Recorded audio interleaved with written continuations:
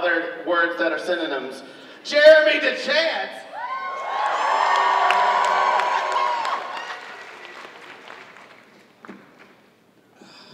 Thank you, Tyler. Hi, guys. Welcome to the Helluva Boss panel. How many of you were at the last panel at Anime Riverside? A few people. How many came to the meetup yesterday for the cosplay? Nice. We got some. Oh, you hosted it. That's different. You had to be there. All right, so we do have a special surprise for you guys today. I'm not going to be hosting alone. I'm going to have the wonderful Morgana Ignis joining me. You may know her as Miss Sally May. I'm here because I know how to pronounce everyone's names properly. Oh, I see so many amazing cosplayers in the audience right now. Thank you everyone who's been coming to the booths and getting autographs and photos and all of that. You all look amazing. Are you ready to start this fucking panel? Let's go! All right, the first person we are going to be bringing out, right, it's helpful when the mic is in my face. The first person we are going to be bringing out as we go down this list, the voice of Stola's Bryce Pinkham!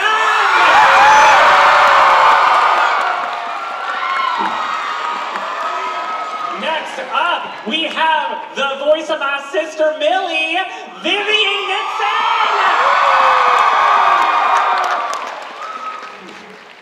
Not that, the other one, the other Vivian.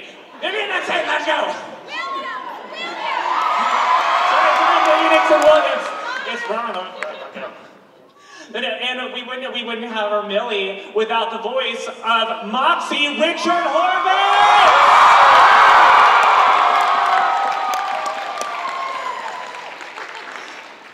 And next up, we have the voice of Hell's pop star. We have Cristina Villa's Verosica!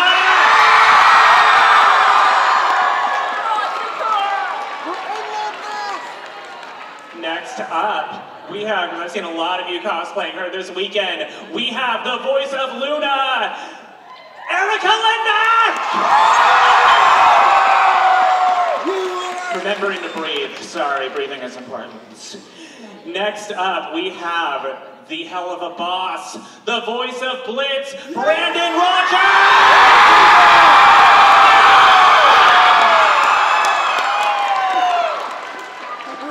And one more person that we actually have as a special guest, not announced yet. Who's seen the most recent Mammon episode? Who here saw Glitz and Glam, Fizzaroli's nemesis, that episode? We are bringing out Faye Mata as the voice of Glitz and Glam!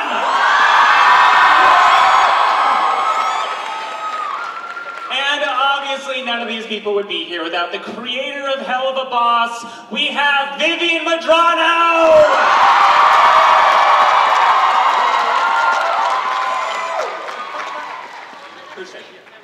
We're gonna sit you right there. God. Wherever we are. I'm gonna turn it back over to you right now. There we go. All right, guys, let's hear it up for our amazing cast. Are you Jeromy now? Yes. I'm in charge. I wish I was that good looking. I run the show now. This is Brandon Rogers. All right, guys, so the way this is going to work, we're going to go back and forth. We're going to ask the cast different questions. Just to give you a little feedback here, I'm not part of the show, but I am a huge, huge fan. I have seen every episode multiple times, thanks to my wonderful girlfriend who makes me watch them multiple times. She got me this Luna shirt, I have to say that. We are going to go through those questions, and I will be representing you as a fan. We will try to do some audience questions at the end, but there's a chance that we go over, so if we do, don't hold it against us. Please come by these booths, say hi to these people, ask your questions, your comments, your concerns, your compliments. Without further ado, let's get started with the first question. All right, we've just finished an amazing musical episode. This entire season has been filled with so many incredible songs. So the first question is actually for several people on the panel right now who have had songs this season.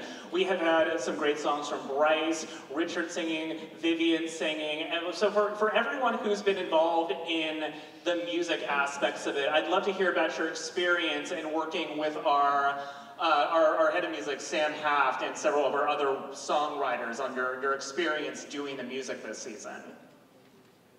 And I have a bonus to that. When is Blitz getting a song? When's the Blitz song? Yeah, because as a fan, I'm waiting for the Blitz song. That's my... He's premiering it today. No, just kidding. Just kidding. Here now live with a new song from Helluva. That's the concussion song. So the question was about music, and as you all know, it obviously plays an incredibly important role in our show and in the seasons you've seen so far. It's a privilege to work on the music, especially when we record. You know, usually Sam is with us. And so it's a real collaboration. Like, these songs are found for the first time in the booth. The ones that I've recorded, I'm singing, and Sam is giving feedback, and Vivian and Richard are giving feedback. So they're really created like in a collaborative soup right there in the booth. So you know, I get a lot of people coming up and talking about the song from Lululand, and I remember recording that song because it was during the pandemic, and I had just become a father for a second time. My second child had just been born, and a lot of actors had lost their jobs, and all of those emotions kind of went into that booth and went into that song. So, and that's true. Every time you record something, you bring in whatever you're going through, and the music has been an incredible conduit for that in this show, and that's thanks to Viv. We'll just go down the row if that's okay. We had new songs from not just Millie and Moxie, but specifically Moxine and Millard. And I would love to hear from both of you doing that episode, especially how you were musically recording for that one. On a microphone. Yeah, if you could sing the whole thing now, we would appreciate that. Everybody look at me. That was a fun one. I was blown away by Vivian's Millard part of it. I was so amazed by it. Vivian's already an amazing singer, but this song was in a lower key, and I actually asked Vivian Medrano, who's singing Millie's part? And she goes, that's Vivian. I'm like, oh my God, she's amazing, which I already knew, but... Thank you. Yeah, it was me. I always think that the demo sounds better. I'm like, Sam, you know, Sam has a, well, everyone who ever does a demo for me, for my character, it's always like way up here. Yes. It's like, everybody look at me. All of you losers wish you could be like me. Anyway, and so my key is actually higher than Yeah, we should switch keys. I should actually be singing your key, and you should be singing my key. But it's we fun. work it out. We always work it out. We always work it out. We always work it out. Millie!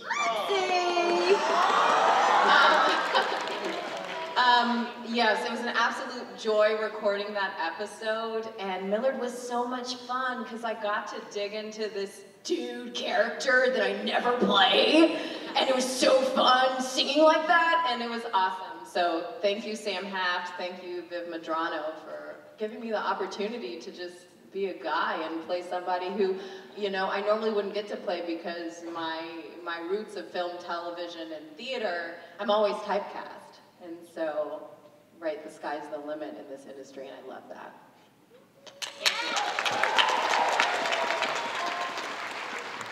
And Billy Fesco, I know we only have you for a bit, but I would love to talk with you, especially your song, because you are playing opposite yourself in this show. So yeah, this one's for Faye, because I would love to hear about your Glitz and Glam song and process working with Sam on that. Gotcha. I voiced both Glitz and Glam, and it was amazing to be a part of this show. I mean, I've always admired his stuff.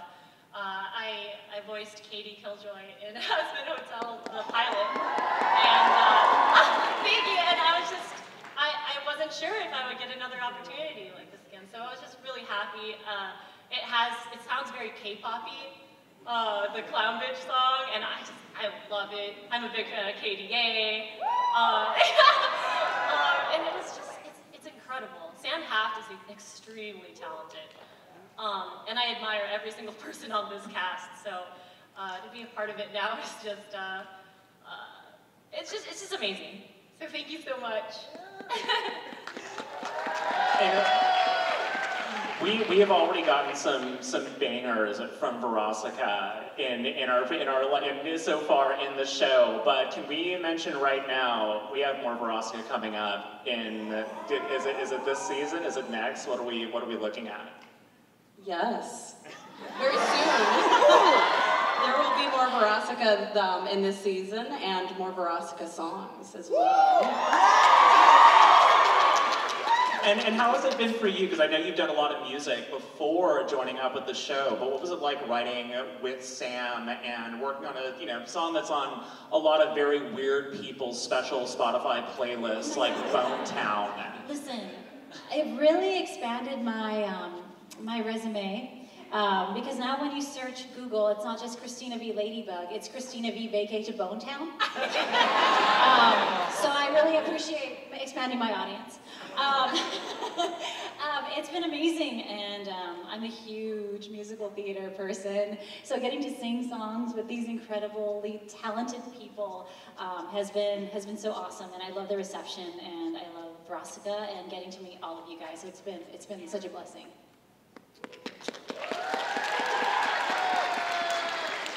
Version of blessing, whatever that is. Yeah, it's been a hex. Is that what it is? It's been a hex. It's such a curse. It's been a curse of an experience. We've seen so many different character evolutions over the course of this season, and also with our us finally revealing episode 8 of season 1, which is a huge Luna episode. And for Erica, yeah, that's you. I'm talking. I know you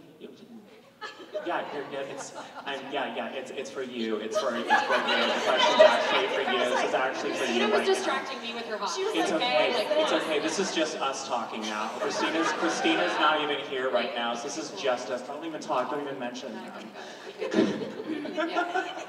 So I would love to ask you about the evolution of Luna this season, including us meeting B at the end of season 1. And how you felt evolving with the character, and also how much you knew before recording these episodes, once you joined onto the show versus where you are now with her.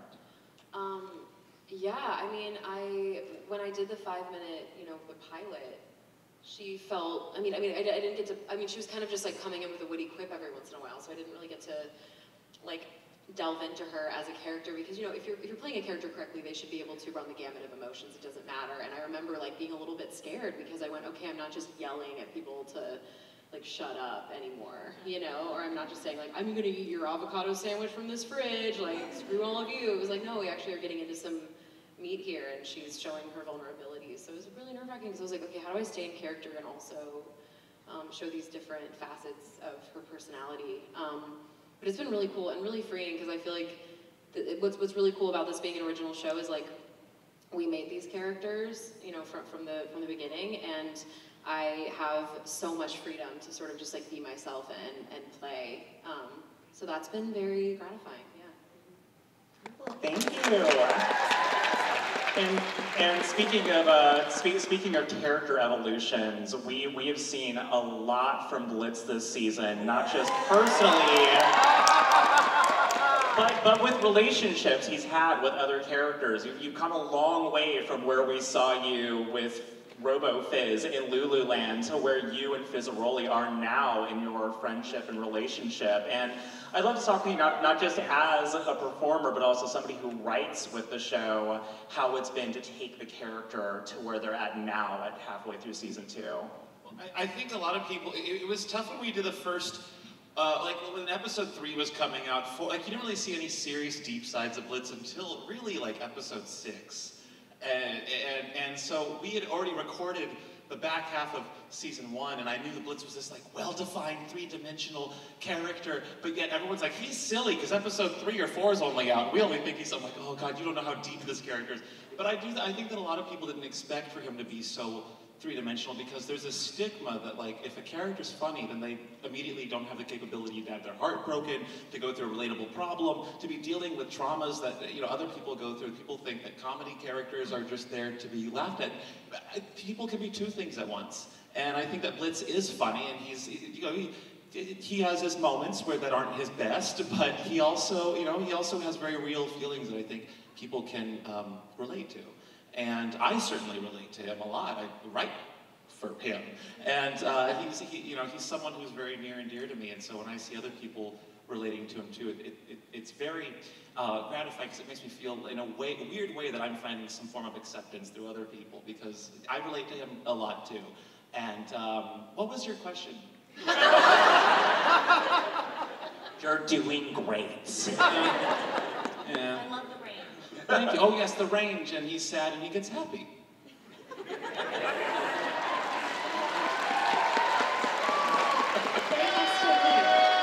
And hopefully you and Erica could do a father-daughter song soon. Just throwing out ideas. What did you say? I didn't hear you. Sorry, what? You guys could do a father-daughter song yeah, soon. absolutely. We do all the time, just in our personal That's lives. our personal lives. We do that Every morning, song. Through the Brandon. drive-thru, just singing to one another. Yeah, that would actually be very, very fun. I would love that. So bringing the music question kind of to a close, Vivian, the music is such a big aspect of the show. And kind of like every episode, we just had the big musical episode, Mamon's magnificent musical mid-season, or as my girlfriend calls it, That's a good way to call it. Yeah, and you get to work with like Tony Broadway voice actors and for singers. Why so much music, and what element of that do you bring to it?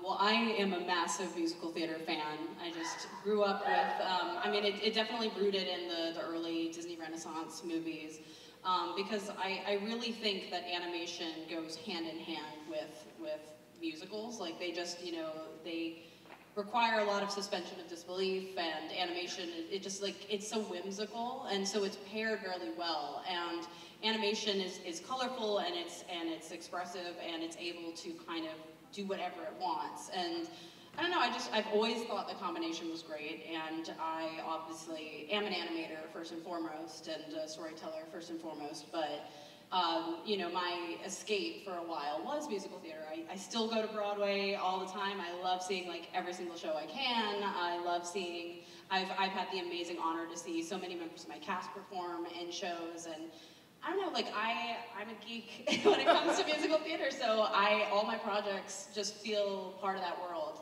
And that passion is absolutely there, because the songs are banger after banger. Like I'm so also good. very picky about that. Yeah, Yeah. the music is so good. Being a musical theater fan, I am picky about the music, and the bar has just kept being raised by like Sam Haft obviously is amazing.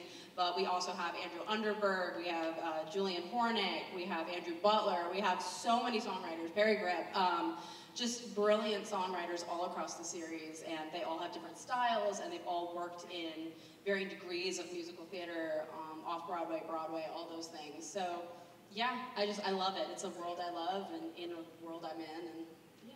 Awesome, thank you. So my next question, kind of for everybody, and we can go down the line again if we would like, however you're more comfortable, is this all started somewhere, and all of you have done other things before this. I know for a lot of you, some of you have done voice acting, but for some of you, you come from a different world. What was it like getting started with the show, and did you ever see the crazy amount of growth happening? What is that like? What's that experience like? I will say that I thought it was a furry fighting game when I auditioned. And I've said that on the record many times. I had no idea what this was. And I remember I was hungover when we recorded that pilot. I know. in character. I was over 21. Like, come on, man. No, I remember like stumbling in and just going, what? Like I was supposed to have gotten the script, but I didn't. And then you were like, I didn't know I was going to be doing every female character in the pilot. Was a little bit chaotic. I was like, oh, I'm Luna. And then it was like, we need you to do all the girls. And I was like, okay, cool. So I just like made up a bunch of stuff on the fly. And I remember dragging Justin Briner, who's here, not in this room, but he's another voice actor. I dragged him to the premiere of the screening screening of the short. And I was like, yeah, there's this thing called Hazbin Hotel, but like she's screening this 5-minute, thing, and then I thought that was going to be the end of it. And I remember seeing the poster, many of which I've signed today, that same poster. And I saw them, and I just was like, wow, that's really cool. And then I went, oh well, it's probably not going to, go anywhere, whatever. And then it ended up being this crazy thing. You really end up falling just ass backwards into like the coolest stuff sometimes. You just have no idea. But yeah, I'm very happy that I auditioned, and I'm very happy I got to hang on to Luna. Yeah, I love Luna. She's great. And now you're on a t-shirt. And now I'm on your t-shirt. Yeah. Bryce, so Erica's response made me think, sometimes the best place to create from is a place without expectation. And that's definitely true for my involvement in this. Viv wrote to me during the pandemic when, again, there's not much going on. And I said, yeah, I would love to work on something, anything. And I think if I had known what this was, I don't know that it would have been as easy to just create something out of the blue. And it's just a constant thing we have to remind ourselves as creative people, that sometimes the expectation really gets in the way of the creative process, because you're thinking so much ahead of yourself as opposed to just going, well, what do I think is going to make me laugh today? Or what's my instincts telling me that this character is? And so I think a lot of the early stuff, I think we recorded a lot of season 1 in 1 or 2 goes, for me anyway, and a lot of it was just instinctual. And I look back at that and think, thank goodness that I didn't know what we were embarking on, because it just helped me anyway just take a really fearless approach to it, which is something we always try to do, but it's not always easy. We think, oh, this is going to be this, and suddenly your nerves start to do this, And I think without that expectation, you can really create from a more instinctual, more playful, more childlike place, and that's certainly at the spirit and heart of this show for sure. That's awesome, thank you. And Richard, you're not only the voice of Moxie, you are a voice director for the show, and you teach voice classes. Every time I sell a voice class for Richard, I get a little... I don't know who any of these people are. I thought this was a Power Rangers panel.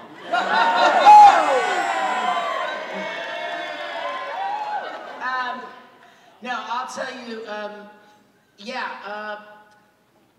I believed in the show from the beginning, because when I met Vivian, my lifelong dream was to be a Broadway actor.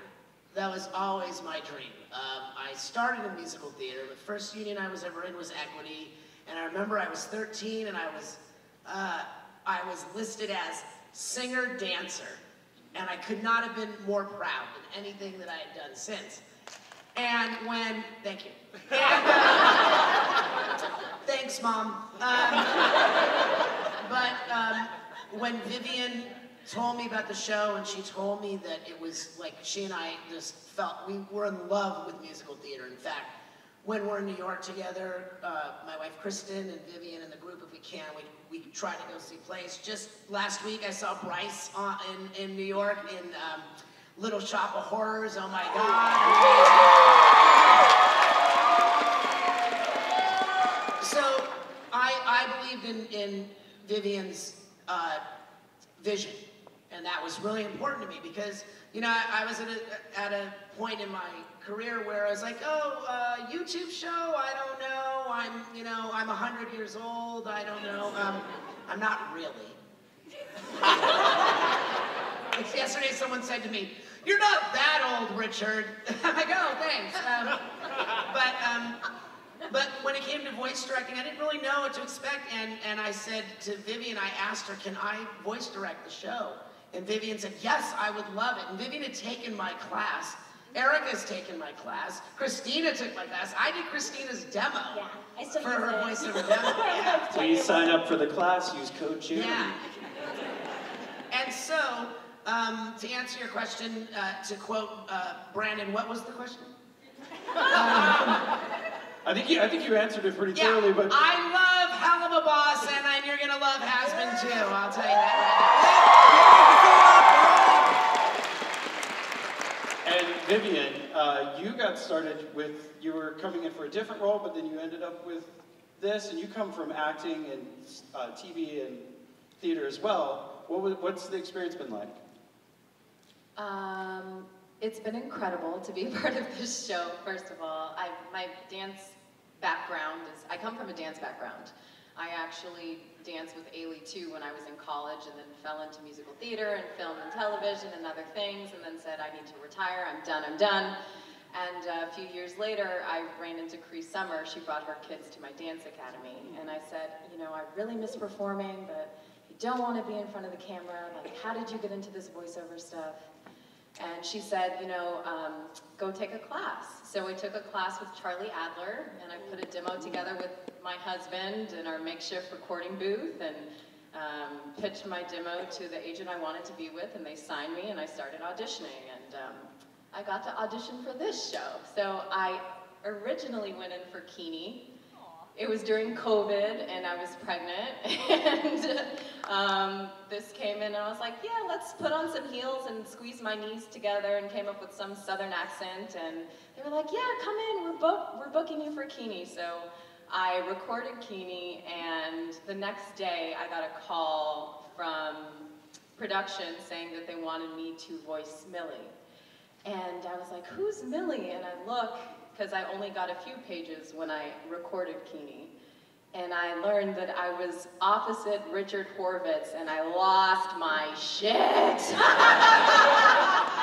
was like, because I came home after recording with you guys, and I was like, this guy, Richard, he's amazing. Oh my God, honey, like I want to work with him every day. And then now I get to voice opposite him. So it's been an incredible honor of a lifetime to be a part of this cast, a part of this show, and a part of this phenomenon that I had no idea existed until I went to my first con, and I was like, what the f is this? You guys are amazing. So thank you for inducting me into this universe. It's been amazing. Really fast, she has to run back to her booth, but say bye to Faye. She will not be gone long. For everyone who was wondering, Glitz and Glam did not get crushed to death at the end of the episode, so she's still in the running.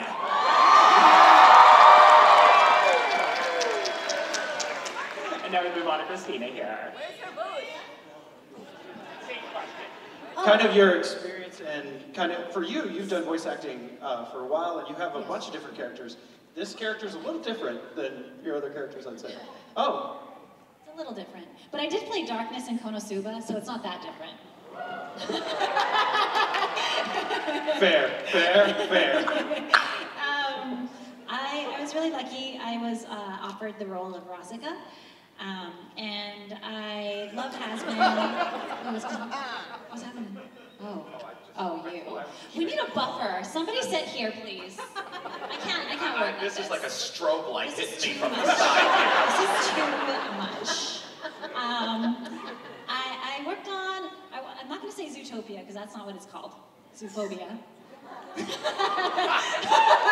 keep calling it Zootopia, and they're like, who are you? I'm like, oh, I didn't do that. And yeah, I was offered Rosika, and it was during COVID, and everything was a blur at that time, honestly. It was so stressful at first to be in a pandemic. I'm sure you guys can relate. Yeah, I'm happy to be alive. And wait, no, I'm happy to be here. I'm great. Hashtag, I'm going to stop talking now. Thank you for that. Brendan, you also come from kind of a different world as, correct me if I'm wrong, this is your first voiceover. It is. Yes, I was doing YouTube, and I am. You might have website. And I was doing, and Viv, very professionally, by the way, went through all the right channels, went through my manager told me, hey, this kid wants to do a animated thing with you, and I said, sure. And then he wanted me to write for the damn thing. And Viv sat across from me at a table. We met at a Starbucks, and there was what was it, 2 or 3 shows? There was a few of them. And you had the poster, like the characters lined up for these 3. And she was like, which show do you like the most? And then I see these characters. There was Blitz, Moxie, Millie, and Stolas. And I'm just like, wow, it's like you got the 3 kids, and then the villain, and then it looks cool. And Blitzy. Who said it? Who said it? Dare you? You know, making my heart flutter the way it is a villainous act, Bryce. There you go. Every time he does that, it's a British jump scare. What was I doing before YouTube? I was turning tricks. I was doing, I don't know. I went to high school, and then before that I ate too many carrots as a toddler, and my pigment turned orange, believe it or not. And then before that, I was in my dad's nuts. So you were at a Starbucks, and you were basically a pitch meeting. These are 3 different shows. Here are the posters. Which one am I misquoting that? No, that was exactly how it went. And I remember being really surprised because, yeah, like I was super not confident in my writing ability at the time. And so I was like, here's this hilarious YouTuber. I was a big fan. I wanted you to voice and I wanted you to write. And you were like, yeah, so I'm free on Sundays and like whatever. And I'm used to, I forgot about that.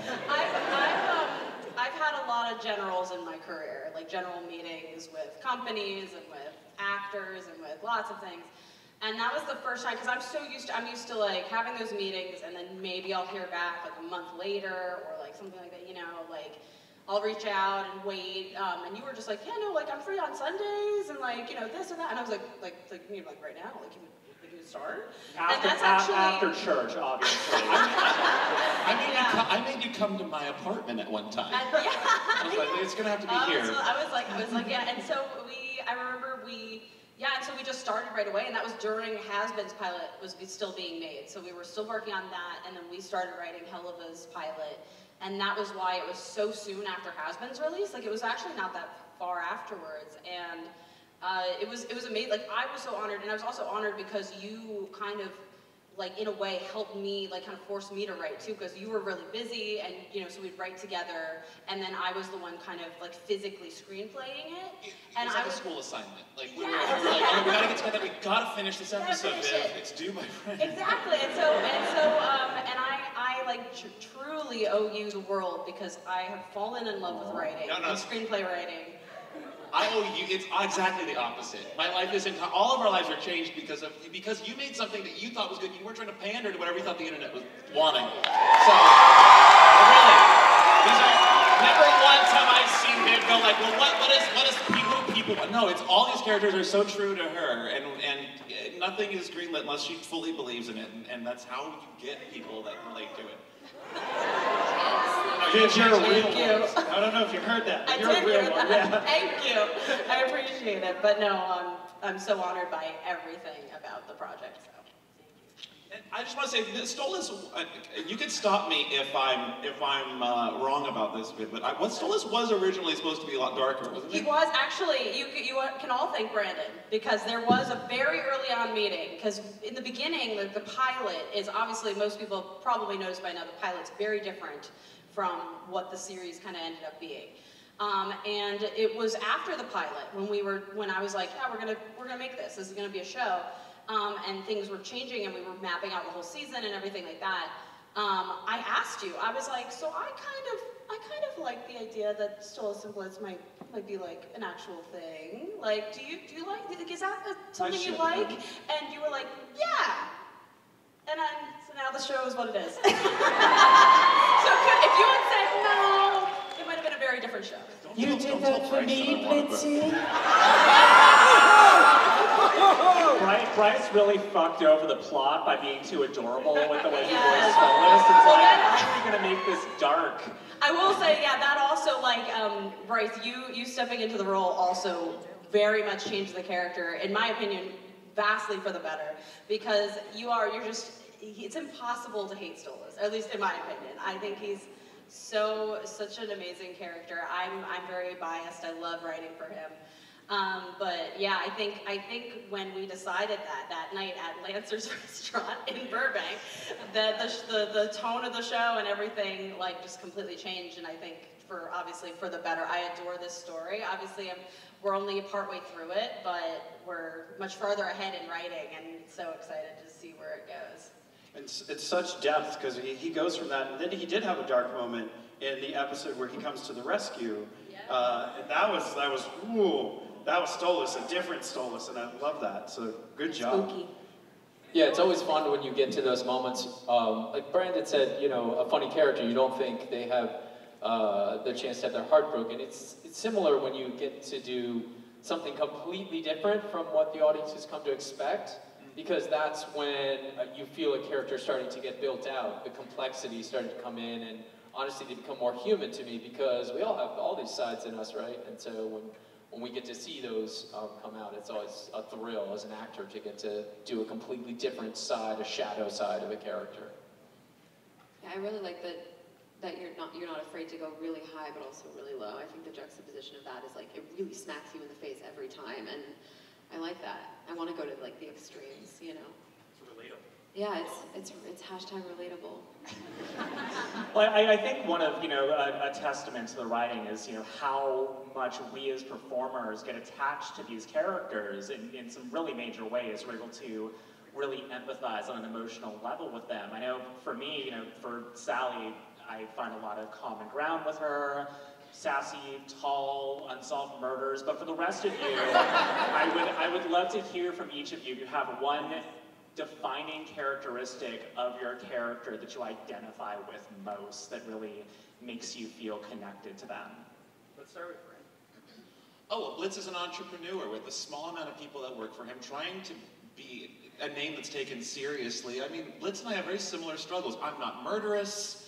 But I get a lot of Blitz's character is defined by him. He's an imp. He's the lowest of the low in hell, and he's actually trying to make a name for himself, something more than most demons are trying to do. And so he's faced with this like kind of. I mean, it's funny because he's a little tiny guy, but he's the tallest of the little tiny. You know what I mean? Like not physically, but also inside. And I think that that's something I relate to, as I've always felt like it's hard to be a comedian on the internet with my brand of humor, and have producers, give you a chance to be on a show that blows up the way, a fraction of the way this one did. And so I relate to Blitz, and also I love daddies.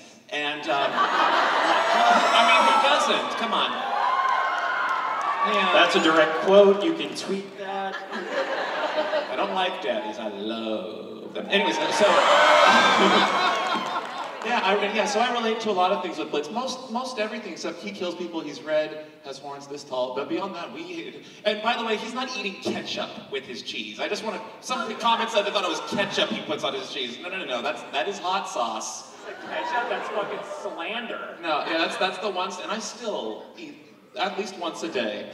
Yeah, Blitz does that because that was when I came to your house, we did a live stream together, and you just went to the fridge, you got a piece of cheese out, and you started putting hot sauce on it. Yeah, and I was like, it's nice.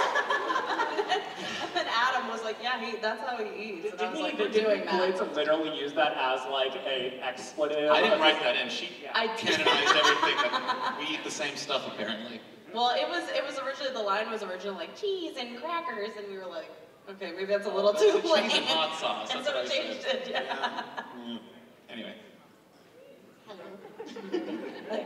Shitty exes. That's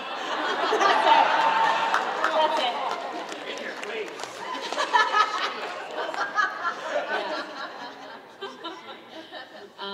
I have a lot of similarities with Winna. I think for better and worse, I have a lot of primal rage and anger inside of me. But I'm also, on that, by that same token, like primally at my core very protective of the people that I love. And I think that Luna definitely is that and embodies that. Actually, not to get too dark here, but it's so funny. Helluva Boss is my parents' favorite thing. My mother's definitely favorite thing. She loves it. And my dad, so my partner passed away last year of cancer, and it was obviously like incredibly traumatic. And my dad texted me a couple months ago that he had watched, I don't want to cry, the Luna and Octavia scene, and he was like, you know, I'm trying to. Like, I might not always get it right to be there for you and be supportive of you, but I'm doing my best, and I'm trying. And it just, like, really, you know, it really, like, hit me hard. Yeah, so, yeah, I definitely, yeah, she's just a great character. It's really, yeah. The fact that this show can even, like, hit my parents hard in that way, or, like, they can resonate with them is pretty crazy, so, yeah. My dad's not much of a gamer. Yeah. I'm a gamer. I love it. You are. When I had the opportunity to step into this role, I also stepped into the role of mother. And I learned a love, an unconditional love, an unexplainable love, an intangible love that I never knew before, the kind of love that I have with my Moxie. And that's how I relate to Millie in that way, and that very love is what, drives this very primal, feral, badass fight assassin.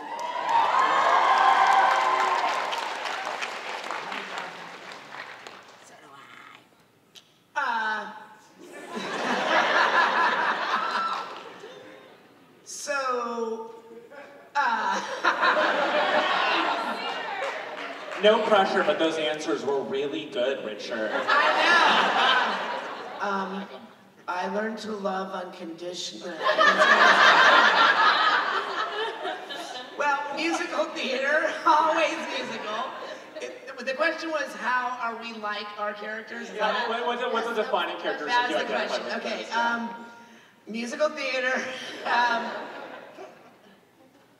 Neurotic. Insecure. He is. Not always, but I think Moxie definitely has his insecurities, right, Viv? Right? Oh yeah, I make sure. Yeah. He is not a possum. Yeah, awesome! I swear, one more possum at my table, I know you're out there. I think also there's a sensitivity about Moxie. Like if you look at the episode where we're gonna like kill an entire family, Moxie's the one like, wait a minute, sir. But I'm also a lot like Crimson. No, I'm not. Although that's one of my favorite episodes. Yes, it is. It's one of my favorite episodes.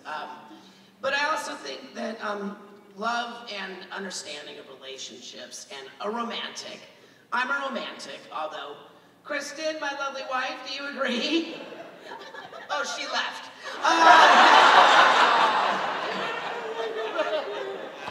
I'm romantic, I believe in romance, I believe in love.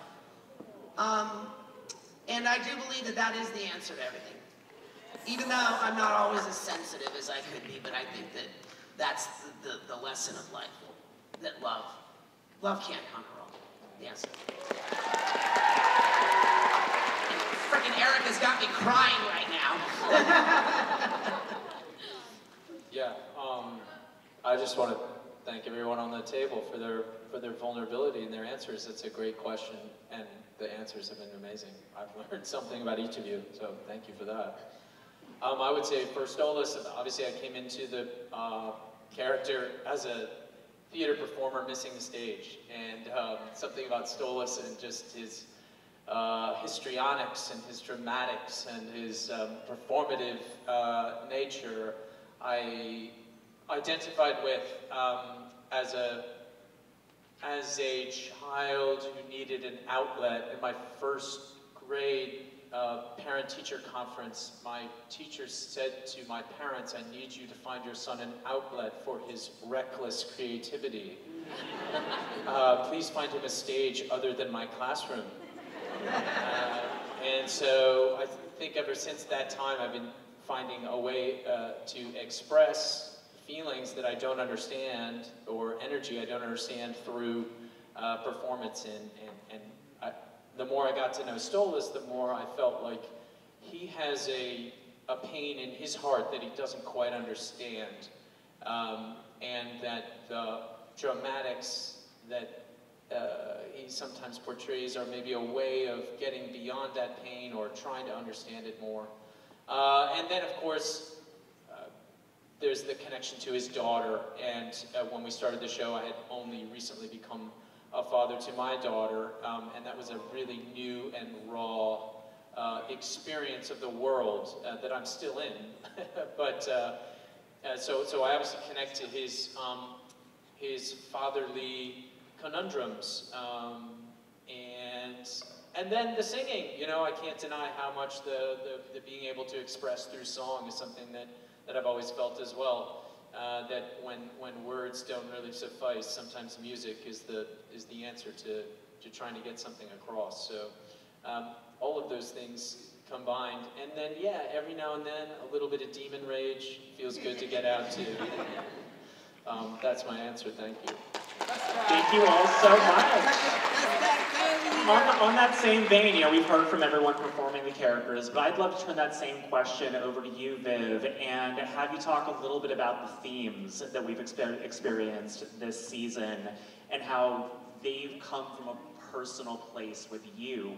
You know, what have we explored this season, and what are you excited to get more into in the second half of season 2? Oh man, I mean, there's so many themes. A lot of the story, I mean, at this point, you know, I am also, like, in terms of storytelling, I'm a hopeless romantic. I love telling romance stories. I also love angst, so there's plenty of both of that in this show. Because yeah, like, I don't think I set out to make it like a romance story at the heart of it, but you know, that's what it turned into, and I'm so glad it did, because I think that it's a really complicated one. Obviously, the characters are very complex, and both Blitz and Stolas kind of come from kind of hard, you know, upbringings and situations that they both kind of are handling in different ways. And a big theme of the show is overcoming that hardship and abuse. The latest episode, obviously, is a very specific one about exploitation and about, you know, kind of being a creator, a performer, and kind of having that pressure on you to be perfect or to, you know, be right for the idol in your life and things like that. And I think overcoming those hardships is really important to me, and it's something that I've had to live through, and I don't know, I feel it's very important to put into my work and into my projects. It's also sometimes the safest place to put that trauma is into your work, because sometimes there's nowhere that can go other than therapy. So, you know... expensive. Yeah, so the show is expensive therapy as well. I want to add something to that, and there's not a nicer term for this, but I think those who don't are too young to get this won't get the word, but I mean, this show is basically a cum dumpster for a lot of our traumas as writers. It is. There's so much, we only write what we know. So when you see a traumatic experience happen, it's not like we think this is what it's like to go through that thing. Yeah. No, we've gone through it. One of us has. Yeah, exactly. Beautifully said. Yeah, whenever you see something like that on screen, you just know someone on the writing staff or someone went through this. It comes from a real place. But yeah, that's always what's very important to me about the show. And season 2, obviously, we're halfway through it, and so we have another half to go. But I think that everything's been set up for that second half, and it's going to be a very emotional second half, and I'm very looking forward to it. So the stage producer came and pulled me off stage to tell us we're running a little low on time, so we're going to move on to what's next. He brought me back there. I knocked him out So we probably got about 10 minutes before he gets up and yells at me again. We can do a lot in 10 minutes. So yeah, we do a lot in 10 minutes. So moving on to what's coming next. But there was a small child who asked me to ask you a question. And I'm going to ask that question. Aren't you glad you said that now? Well, they think it's a real dumpster. Don't Google that. So her name is Criminy. Their name is Criminy. And they wanted to ask, what was the name of the little boy in the episode who did the sign language, and why the sign language? You know, sometimes characters aren't given like official names on production, just because the production is production. If it's not said, then sometimes we just don't think of it. I don't know. I don't want to come up with a bad name on the spot, but Criminy is a good name. Criminy is a cute name. What about Oliver? Like Oliver. What a twist.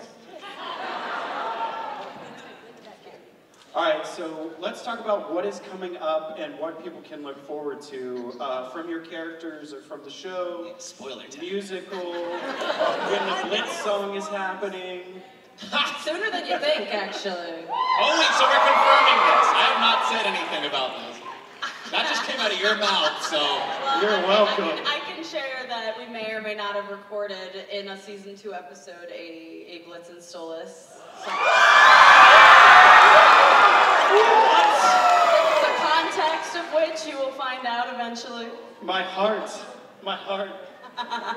It is horrifying. I'm just saying, going into a duet with that guy and what he's capable of, I am very honored to have been a part of that.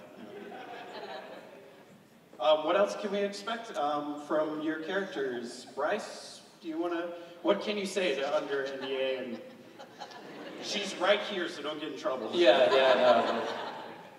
Well, I think Stolas continues to try to find his truest self, and is in pursuit of that in relationship to some big feelings that he has for a certain imp, and the complexities that surround that. And you know, I think that you're going to see Stolas working through things he's never had to work through before, because of who he is and who he was born into being. And I'm really excited. I was really excited to record it, and excited for it to be out there and see the you know, as people grow, sometimes it feels like they're peeling away layers of things they don't need. And I think that's going to continue to happen for Stolas.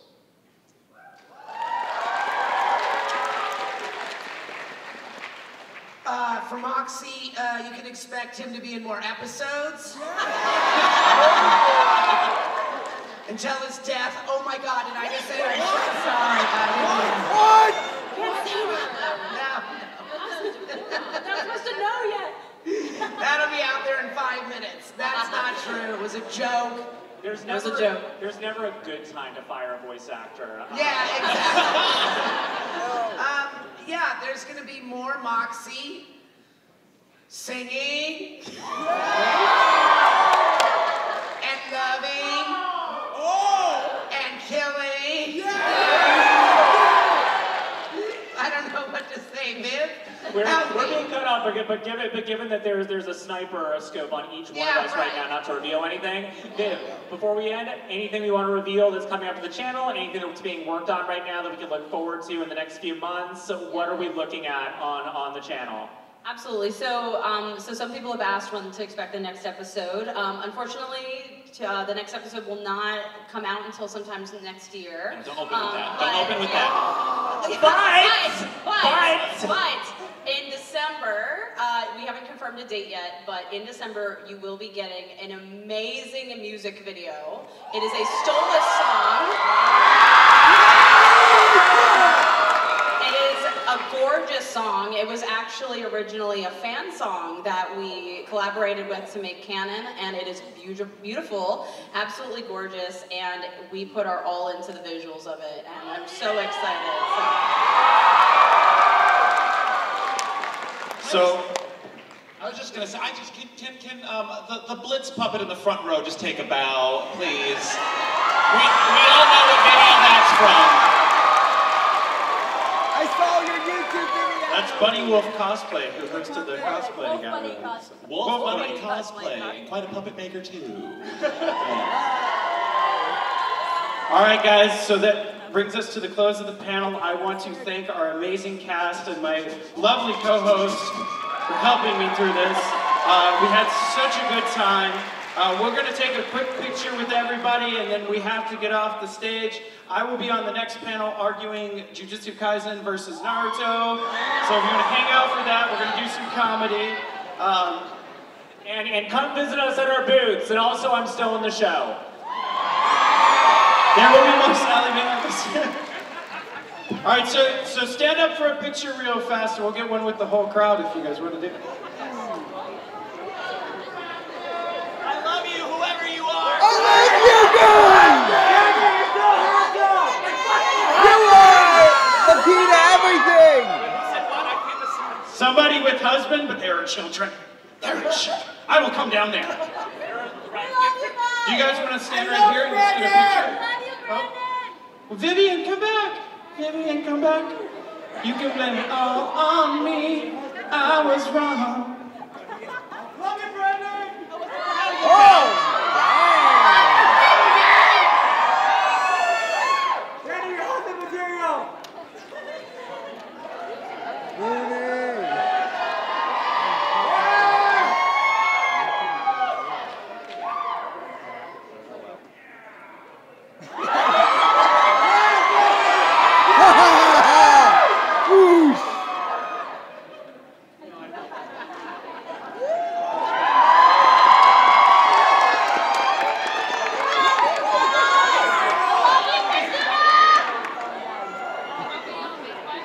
Good night, everybody.